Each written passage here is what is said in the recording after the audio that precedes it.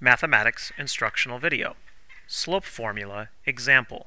Find the slope of the line that goes through the points listed on this table. First, when you see a table, you have been given a set of points, each with an x value and a y value. For the purposes of this example, we will use these 2 points, 1, 5, and 4, 20. Let's fill them in here to be a little clearer. Our initial point, 1, 5,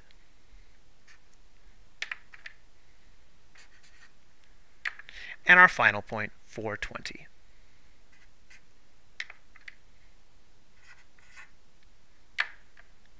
Now, we're going to use the same slope formula you may have learned in a previous example.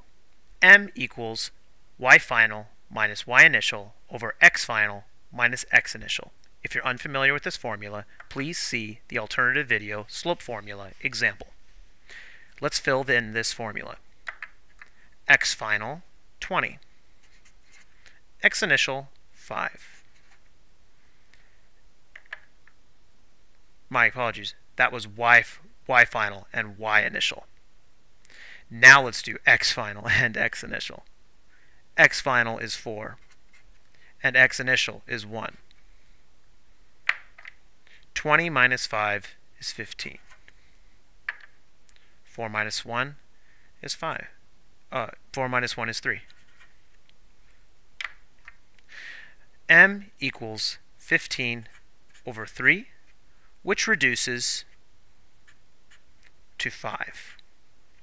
M equals 5. This is your final answer. This is the slope of the line that goes through the points listed on the table. Try some questions on your own.